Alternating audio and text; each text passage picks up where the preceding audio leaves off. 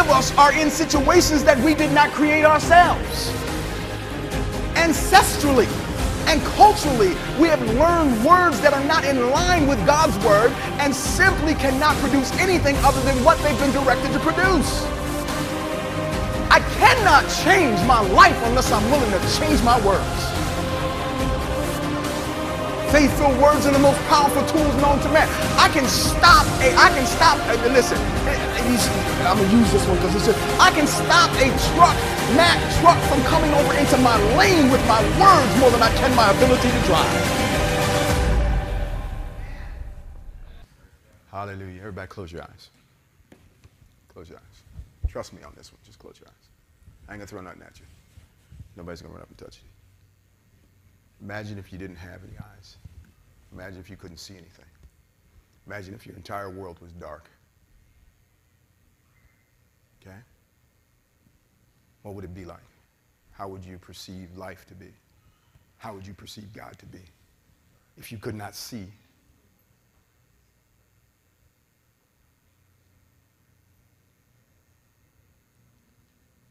Now join with me in prayer. Father, I thank you so much that you've given us eyes to see. Not just natural eyes, we thank you for those. But most importantly, we thank you for spiritual eyesight, spiritual insight.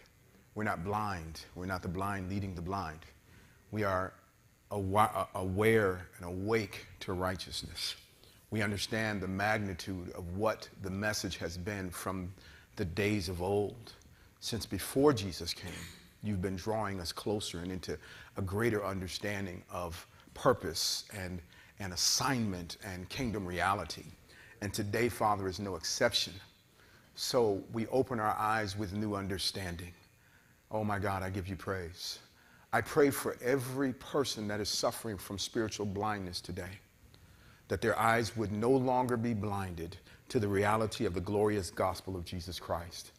I come against the spirit of darkness, pervasive darkness, intruding darkness that is trying to move into our very most precious private times.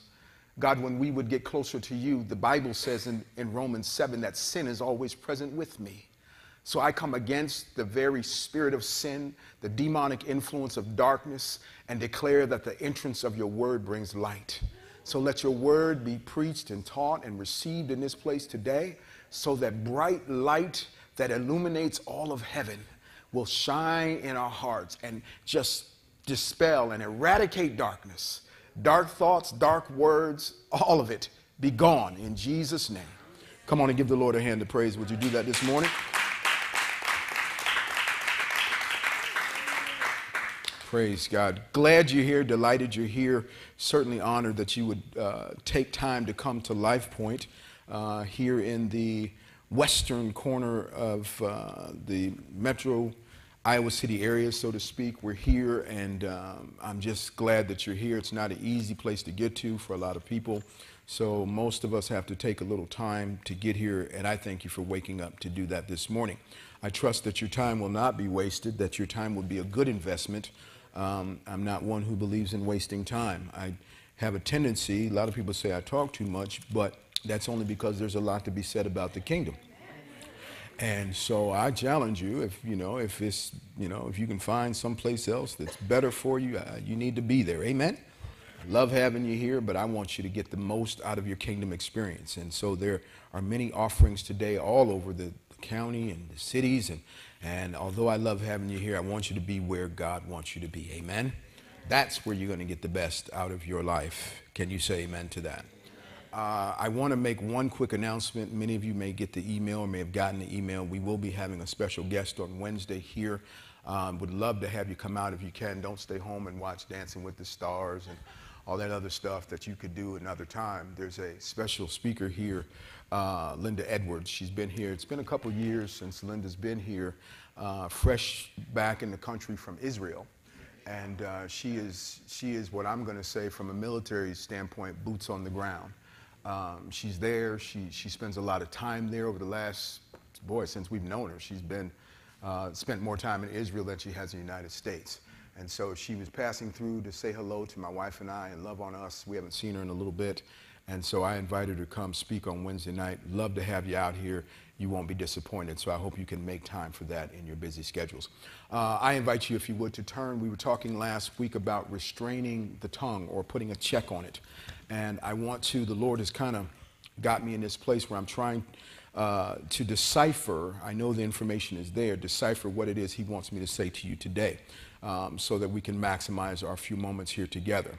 So in the next 35 minutes is what I've got roughly. I want to make sure that I communicate this to you in such a way that you'll understand it. If you weren't here, I invite you to go back and listen to the message. I imagine it's on YouTube. Also, there may be a CD available to you, but I encourage you not to just figure, well, I didn't need that, because you do need it. You do need it. Say, I do need it.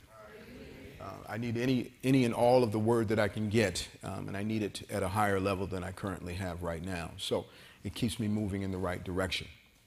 Praise God. I'm delighted this morning. So with that, let's turn. I'm going to invite you to turn with me to James, the 3rd chapter.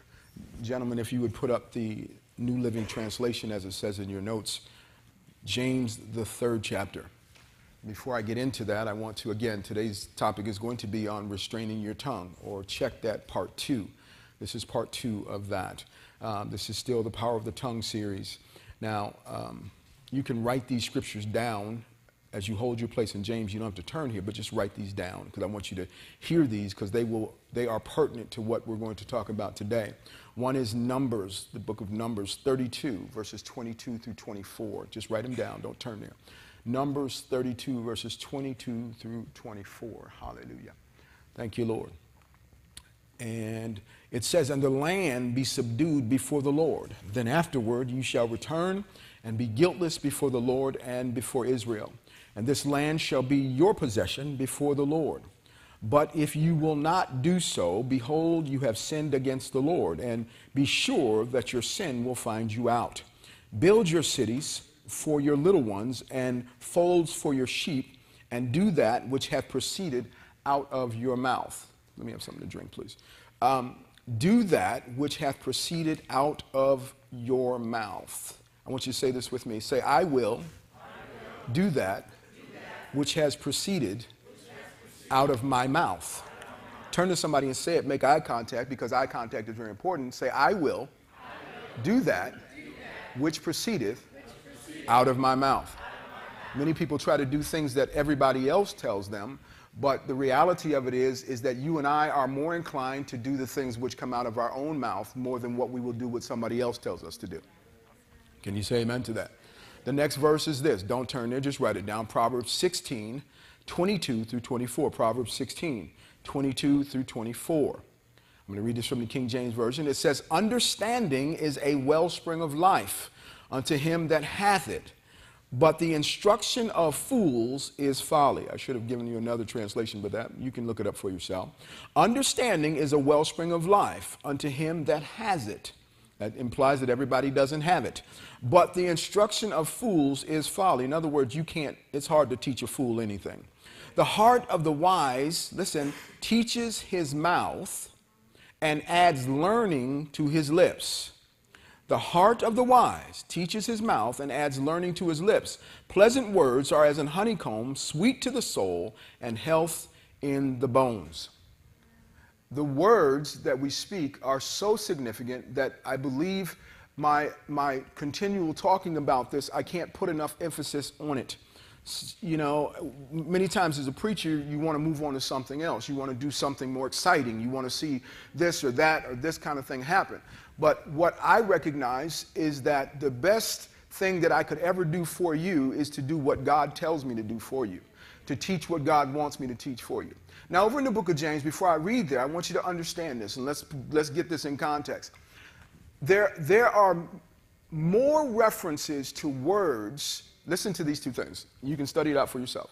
Words and finances in the Bible than anything else.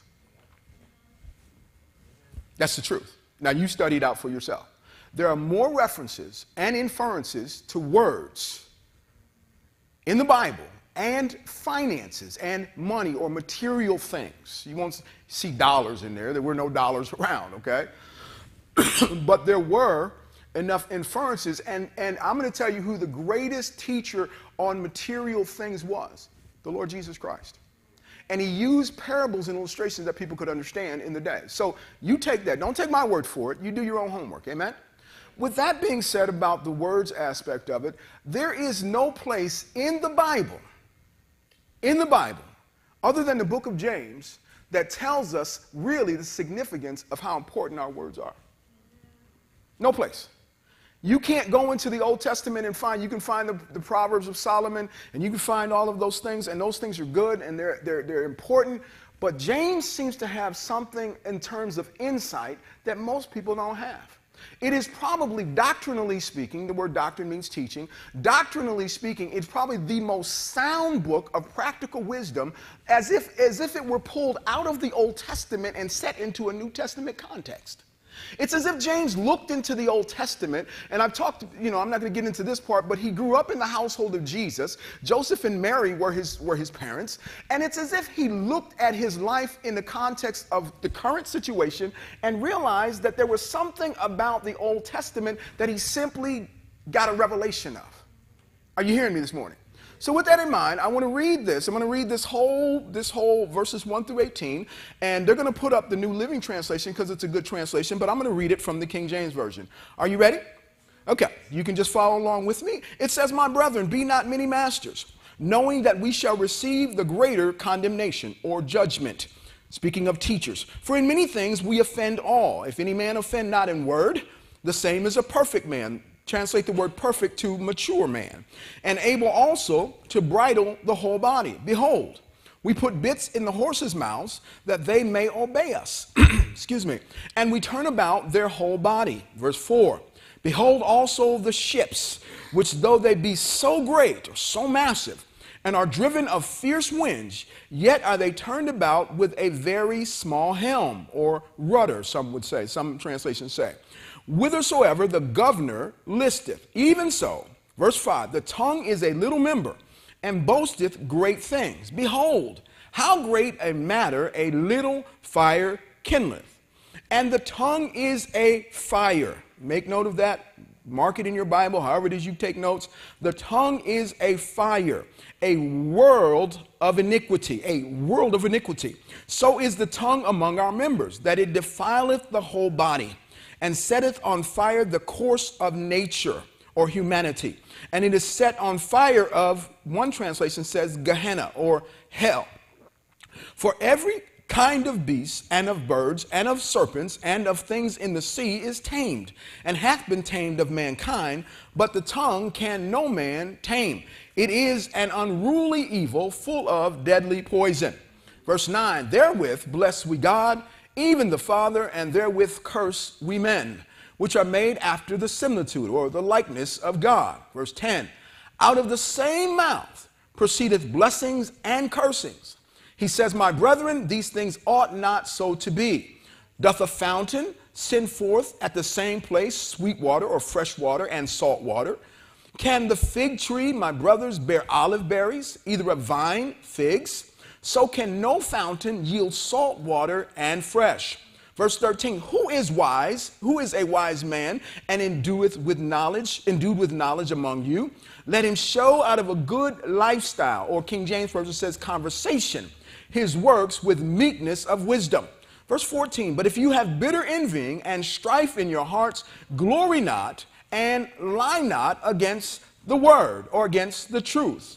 "This wisdom descendeth not from above, but is earthly, sensual, and devilish. For where envying and strife is, there is confusion and every evil work. But the wisdom that is from above is first pure, then peaceable, gentle, and easy to be entreated, full of mercy and good fruits, without partiality and without hypocrisy. And the fruit of righteousness is sown in peace of them that make peace." Now, that's a lot of reading, probably more than most people have done all week. But understand that your tongue is greater than any atomic nuclear device, any ballistic device, any weapon formed of mankind. Your tongue and my tongue has the ability to be a life giver, or it has the ability to be an assassin. most people don't understand that the power of the things that they speak is really what forms their life. Now, if I were walking down Walmart, one of my favorite places, and I'm walking through, I have a tendency, my wife can bear witness to this, and maybe some of you can bear witness to this, I don't say much. I've learned to keep my mouth closed because I see things that cause me to want to say something, and it might turn out to be an assassin's bullet rather than a life-giving force.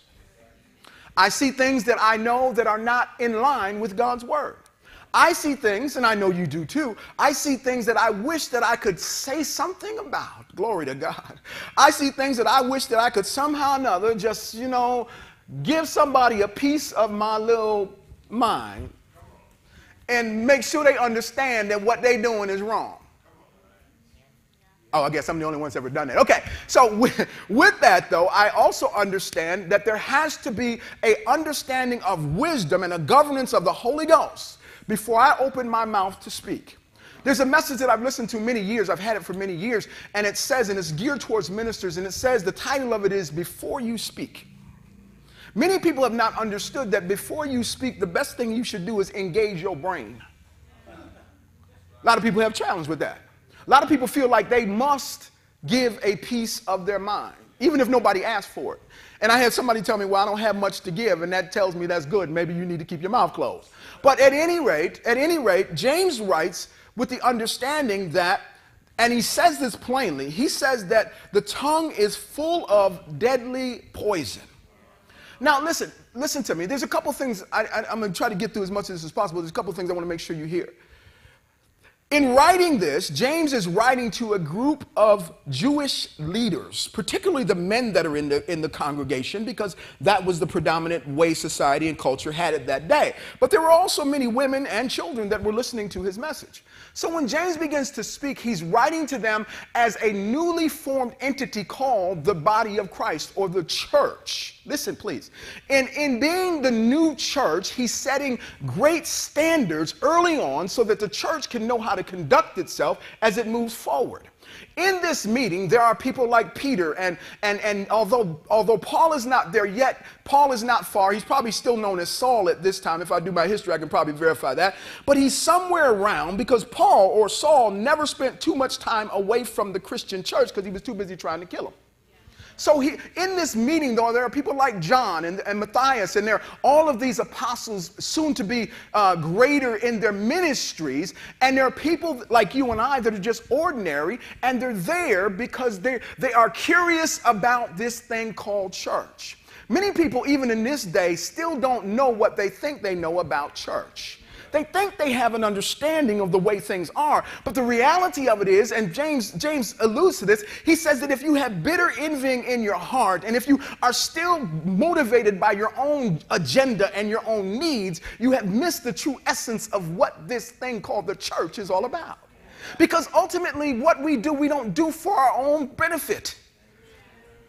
What we do for the benefit of others and for the benefit of the kingdom. When I don't feel like coming to church, that's the time I should be in church. Because there's somebody that needs something that I have inside of me that's going to bless their life, potentially. If I'm doing it the right way, there might be a sister or a brother or a child that comes in and they might just need a hug like Elder Bell gives. They might just need a smile like you give. They might just need something to encourage them. And so when we turn the church into this spiritual bless me club, and I come in only when I'm feeling the need for something from God, I need a touch, I need God, then I have missed the essence of what God intended for me to have, because I have turned it into something sensual, devilish, and not of Him. And so then what then is the remedy for my understanding to grow? The remedy is this: I have to learn that what I say carries more weight in the kingdom with God than what anybody else ever says to me, about me, or through me. Doesn't matter what they say behind your back. They're going to talk about you. And don't get all hyped up when they talk good things about you. I have had people that tell me, oh, Pastor Tommy, you are such a good preacher. I had one guy tell me one time, he said, Copeland ain't got nothing on you, and Savella ain't got nothing on you. And I thought to myself, and neither does the devil, because you ain't talking straight here. Now that doesn't diminish what he said, but I've learned that no matter how good they say I am, I'm never as good as the one who defines goodness. This is the first service, I got to slow down. But I am only as good, and James alludes to this, as my maturity level begins to get my mouth to engage with where I'm going. Many people, they would be much better off if they just shut their mouth. We got people that talk a good game. Christians are good for that. He says it here. He says, you boast about things and your boast is a lie. I don't have to boast about the goodness of God in my life. It's just the reality of who I am. And more importantly, of who he is. But see, what I've got to do, though, is I've got to discipline myself to this book, because this book is the only book. I'm sorry. Forgive me. I'm not sorry. I don't apologize. I'm just telling you like it is. There is no other solution to life. And yet, as humanity, we look for other solutions in other places. There used to be, forgive me, there used to be a secular song called "Looking for Love in All the Wrong Places." And many Christians, the reality of their quote unquote Christian life is they want to have the bitter water along with the sweet. How do I say that, Father? In other words, my wife and I'll use us as an example. Is that okay? Can I pick on us? Or should I pick on you? Now, she'd probably rather I pick on you, but I'm going to pick on us. My wife and I ride down the street, and we like to drive many places that we go. We can fly sometimes, but most of the time we like to drive. And we're driving down the street, and I am having a challenging day. Many of you don't have those, but I do have those from time to time. Forgive my humanity and my weakness, but I do have challenging days. And so I'm driving down, and somebody cuts me off. I had somebody, this whole new intersection thing, it's been here about a little over a year now, but down there in front of Tyson's and that whole thing, y'all know what I'm talking about, when you're coming into Tiffin out of Coralville, and the speed limit is genuinely 55 miles an hour, or you're going the other way, heading to Coralville because you're finally out of Tiffin and you're going to lay on the gas, and you're going down there and you're speeding along at 55, not 56, 55,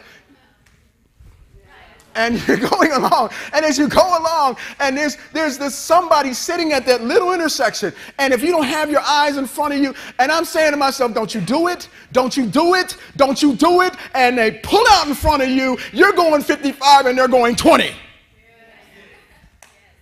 I need great discipline over my mouth, because I don't want to steer my ship into the waters of hell and Gehenna, because I certainly want to tell this person, have you lost your mind?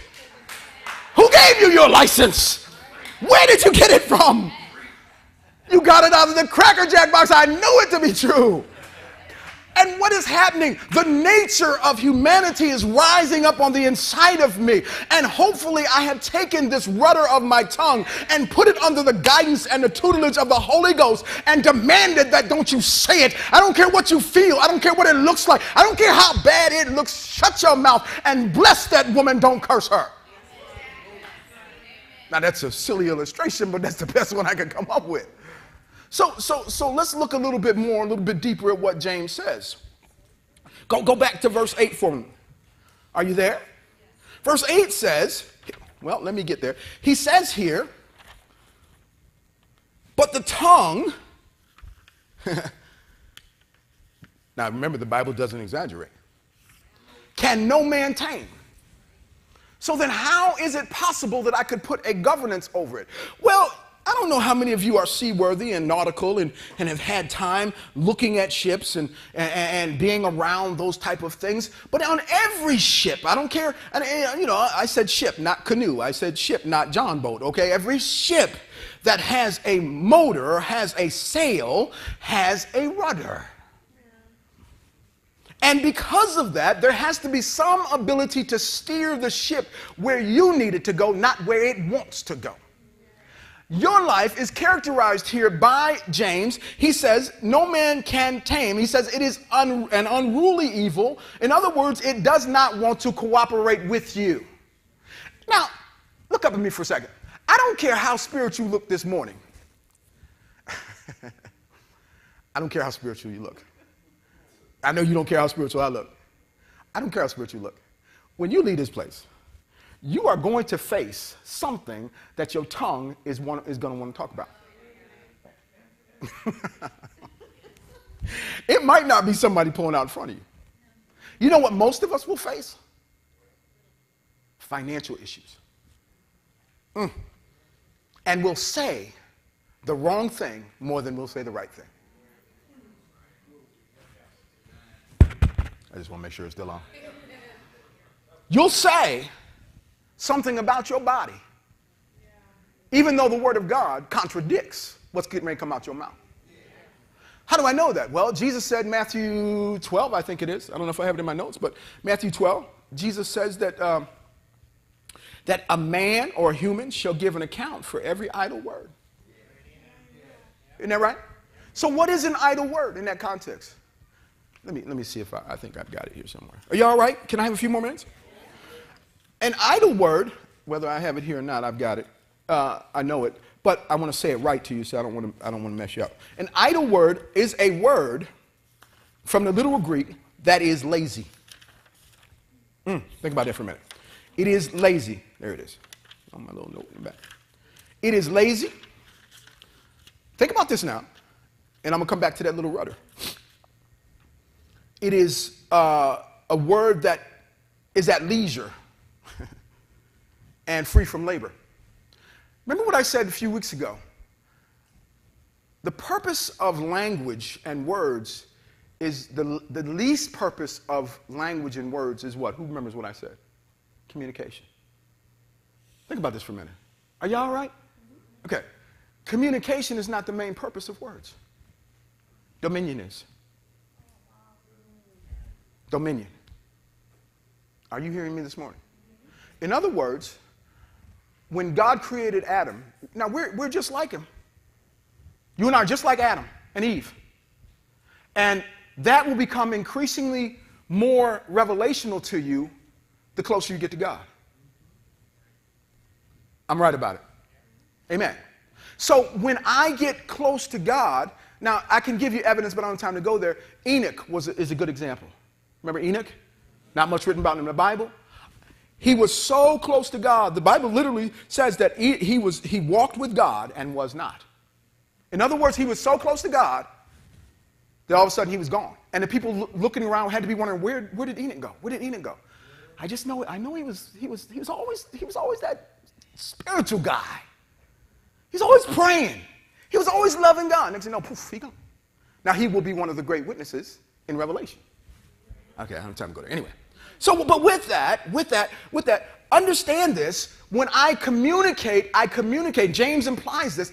I take the poison of my naturally governed mouth and I change the jurisdictional authority of it by speaking God's word into a sweet blessing stream.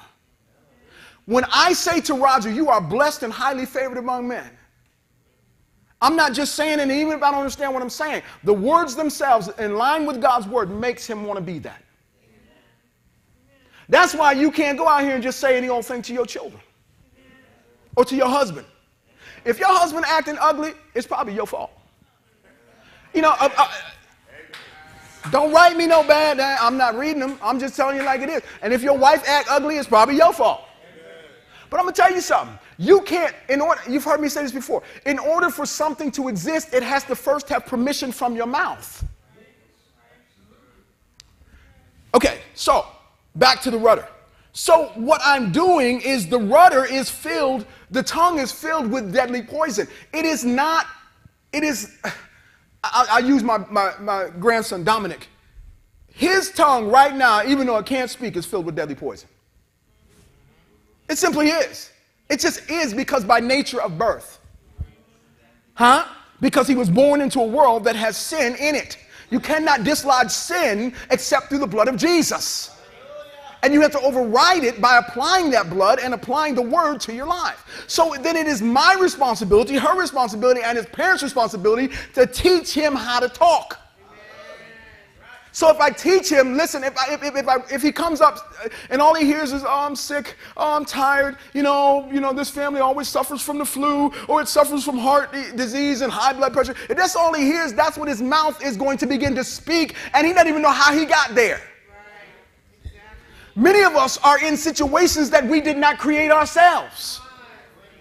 Ancestrally and culturally, we have learned words that are not in line with God's word and simply cannot produce anything other than what they've been directed to produce. I cannot change my life unless I'm willing to change my words. Faith-filled words are the most powerful tools known to man. Listen, I'm going to use this one because it's just, I can stop a Mack truck from coming over into my lane with my words more than I can my ability to drive.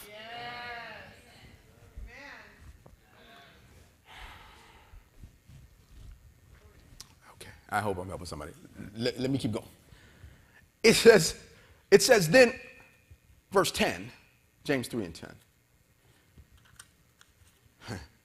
Well, no, I'm going to back up. Turn to 1 Peter 3. Would you do that? Just flip over. If you're in James, just real close. Next book over, 1 Peter 3. Hold your place in James. I'm going to come back there. 1 Peter 3, verse 10. Hallelujah. Praise God. Praise God. When you have a say amen, so I can know you're there. Thank you, Lord. Now, I'm going to read this. Gentlemen, if you put the King James Version up when you find it, 1 Peter 3 and 10. I'm going to read this from the Expanded Bible because I like the way it sounds and what it says. As soon as I find it here, I'll read it. It says, the scripture says, a person must do these things, or the one who wants to enjoy life and have many happy days. How many people want to enjoy life and have many happy days? That should be everybody, okay? He must not say evil things. Keep his tongue from evil. Then he goes on, this verse says, and he must not tell lies, keeping his lips from speaking lies. Now, with that being said, what Peter is implying, now Peter's at this same meeting that James is same teaching that James, he's heard it, he's read it, he's probably there. Now remember, when James writes, he doesn't break it up into chapter and verse. It's one continuous letter. But what Peter says is that if you're going to really enjoy life, you have to do something about your tongue.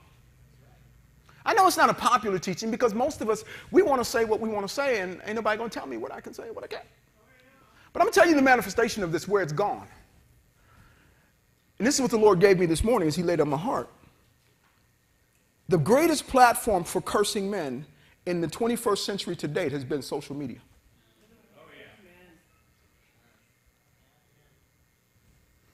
I'm not on most social media. I'm not knocking it. You do what you do. I didn't even know how to open Facebook. I mean, I did. Many of you heard me talk about the first message I preached in here on a Wednesday night, was we get ready to celebrate 7 years, first message, man, I was fired up. I was ready to preach. I was ready to take this church to the next level. JT, I was wound up, man. It was a Wednesday night. I was loaded for bear. I was going to just let it rip, give somebody some word, teach them, bless them. They're going to get better. They're going to love me. I preached that message on a Wednesday night. I got upstairs and I got a phone call. And it wasn't to bless me. It was from an individual who should not have called me and said, I just heard on Facebook that you preached a political message. I said, I just got home. How you know that? You weren't even in this. That person wasn't even living in the state. So that person that heard that message ran to their cell phone, and called this individual because he felt like this individual had some influence over me and was going to tell me how bad I preached. First message. Y'all ain't getting it. First message. That's the way to set the course, isn't it? That'll make you feel good about coming down the next time to preach. James said that these things, these words are filled with deadly poison. One translation says the poison of the asp or the viper. I heard Mark Barkley say this. Many of you may not know who Mark Barkley is. He's a pretty profound preacher, and he is part of the circle of influence that my wife and I follow, and some of you. He said, stand up, Kelsey. He said, when somebody speaks, and he was inferring Christian. I don't care what a sinner says about me. What a sinner says about me is never going to bother me. They call me, narrow-minded. They call me irrelevant. They call me all these things. Who cares? Who cares? Y'all shouldn't care. I don't care. But when I come into the house of God, or I'm around the influence of people that love me, he said, Mark Barker was giving a demonstration, turn around, face them, please. He said, when they come and they say something to you, and it is not in line with God's word, or like James says, it's evil, full of deadly poison, it is like a spiritual serpent that latches onto you and injects its venom into you, and you don't even know that you've been bit. And it's just like a rattlesnake or an adder or anything else. You don't feel the effects until you start walking away. Are you feeling me? And Christians do it all the time. Good place to say amen. Now, there are some people that do it intentionally. Oh, help me, Lord. I'm being pastoral now. I'm starting to meddle. Didn't mean to get here, but I'm here now. Don't be the one. Don't be the one to put your mouth on somebody else. Don't be the one. God will judge you severely. God gonna do his best to get you by the Holy Ghost to stop doing that. If you putting your mouth on somebody, you better recognize they do not belong to you. You do not have the right. So in that, and I'm saying this in the context of even people that you interact with here. When we go through our new partners orientation, it's just that orientation, just information. You don't have to, at the end of the day, you don't have to join, or you just get the information. I hope you join, but you don't have to. But with this understanding, I tell people all the time, every class that we've had for the last 7 years, I tell them all the time, there are going to be people in this house that are going to say bad things about you. I wish it weren't so. I wish that we had a bunch of mature people all the way around. But you know, you can really tell where somebody's at. All you got to do is walk up to them and say hello. How you doing? Well. Once it starts off that way, it can't go nowhere but south. Let me tell you. Huh? And you're thinking, okay, am I ready for this? Because you're trying to be polite and cordial. You want to be, you don't want to just walk away from them. But I'm going to tell you the best thing to do is you need to check that. You didn't tell them. You didn't check that. Whatever's getting ready to come out, whatever's getting ready to follow well, be careful. See, we don't do that because we're not mature enough to be able to. See, most of us don't like confrontation. But as a believer, as a disciple, confrontation is inevitable, baby. And the higher and the greater degree to which you will face confrontation is really the determining factor of whether or not you're ready for God's next move in your life. I wish I had more time. All right. So the other side of that, and where I was going with that, and where I'll conclude, is this. I'm not finished, but it's a good stopping point. Is on the social media side of things. Because for the vast majority, I learned this from hearing Brother Copeland say it years ago. I don't pay any attention when people brag on me. I said many of you that have been around me long enough know this is a common statement with me. There's two things I take out of the equation of my life, particularly concerning ministry. I have to, because I couldn't last if I didn't. And many people don't. One is emotions. I take my emotions out of my Christian discipleship. I take my emotions out of it. I don't wear them on my sleeve. You got to stop doing it. It is a scarlet letter for offense. You are a target for offense if you do not deal with the emotional realm of your life. You are a target. The devil is setting you up. He can't wait to bring some well-meaning, well-versed, supposedly mature Christian along your way to disrail you, to move you into a place where you don't, next thing you know, you out of fellowship with God, and you have not even recognized that it was something simply somebody said. They didn't even shove you. They didn't push you. They didn't trip you. They didn't come along and clock you with something. They simply spoke to you out of ignorance and out of a viperous tongue, and you have borne the poison of it, and you don't even know what happened in your life. Emotions. The second thing is this, ego. There's no place in Christianity or discipleship, particularly ministry, for ego. None. Absolutely none. And I've seen some of the most vile people that I've seen are egotistical and they're emotional. I could name a name. I'll tell you about the individual. I won't name the name. There's an individual that I know. I haven't met this individual personally, but I know. And all I hear is every encounter that somebody that I've met that has worked with this woman who is of very prominent stature and has great ministry. And she is one of the hardest people to work with and to get along with in ministry and life. And yet thousands upon thousands of people follow her and think she's hot stuff. And the challenge is she thinks she's hot stuff from what I understand. And there's no room for that. There's no room for it from the pulpit to the parking lot. There's no room for it. Now, I'm not talking about just you. I'm talking about me. But I'm talking about you too. Y'all ain't saying amen, so maybe say ouch. Huh? Because either we're going to get it right and live this happy life and live in an abundant state. It's not that God isn't. Pastor Nett says something that I know is true, and maybe you heard it and picked up on it, but maybe you didn't. But I know this is true. It's the blessing of the Lord. The blessing of the Lord, which can be found in Galatians 3, okay, and other places, but primarily there, that's one thing. The blessings of the Lord that stem out of that blessing, they aren't going anywhere. Let me clarify it this way.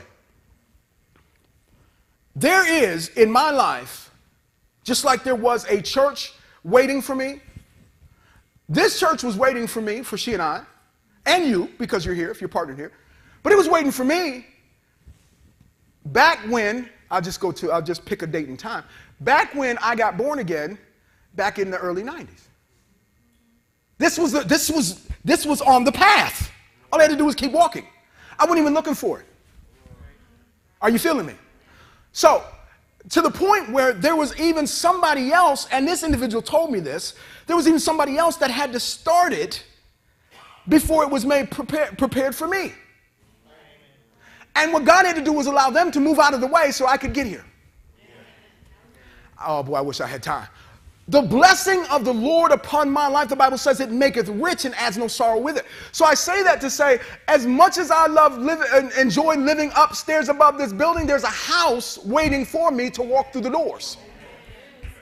But I got to keep walking. And I had to teach my mouth to always speak what God has shown me and told me in His Word. I can't speak about a slanted ceiling where I bump my head all the time. I can't speak about a tiny bathroom where I can barely fit, but that's the place where I have to take my shower. I'm taking y'all into my reality here. I have to say, but God, you said, no matter what it looks like, no matter what it feels like, and no matter what other people say, I stay on the course of what God has said. That's why the Bible says that the tongue is an unruly member full of deadly poison, set on fire of hell. We set the course of life. Either we say good things or we say bad things, but no matter what we say, we eat the fruit thereof. That's all the time I got. I'm just getting wound up, but that's all the time I got. I want more time. I want to keep going. I could keep going easily, but you couldn't endure it. Hallelujah. It's so simple. And the simplicity of Christianity, God has done everything. How many of y'all believing for something? I don't care what it is. Don't tell me what it is. How many of you believing for something? Okay. Can I tell you that it's already in existence? I did the little illustration the other day, and how many of you, if you were here last week, and I did the illustration with the paper, I don't think I did in the first service, I think I did in the second service, where everything in God is already in eternity, and everything we need comes from that realm. And somebody told me afterwards, said, I didn't get that. I didn't quite get that. I know you don't get it. That's why we say things over and over again. Yeah, some of you got it, because you're ready for it. So if I'm believing God for the resources, for the sales, for the customers, for the clients, for healing, for deliverance, for prosperity, for a husband or a wife. If I'm believing God, they already exist in the realm of God. All I got to do is say the right thing and believe the right thing and stay on the course that God has set. If I can stay faithful to the word of God, if I can stay true to my God who has supplied all my need according to His riches and glory by Christ Jesus, I can have what I say.